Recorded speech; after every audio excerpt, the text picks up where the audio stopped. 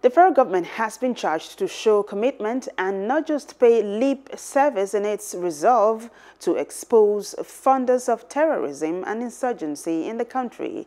Guests on our political show, Plus Politics, who gave this charge, say that Nigerians are tired of listening to empty promises while those who have allegedly been arrested have not been prosecuted.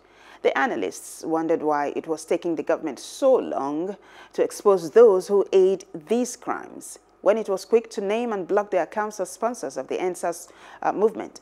On Tuesday, the federal government said it had made a shocking discovery of sponsors of Boko Haram and bandits, restating that a link between kidnapping for ransom, banditry, and Boko Haram sponsorship had been established.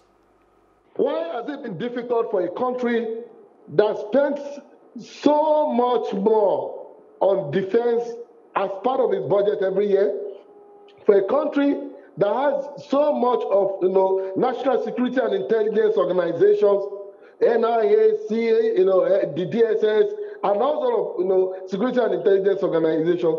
How has it become difficult for that country to be able to track the financiers of terrorism in our country? How come nobody has been prosecuted?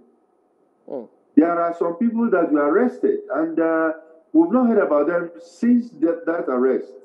I know that they were extradited back to Nigeria, but what happened to them?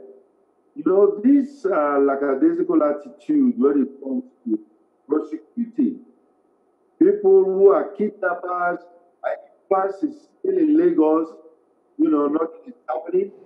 So all these things have to come out. Hope you enjoyed the news. Please do subscribe to our YouTube channel and don't forget to hit the notification button so you get notified about fresh news updates.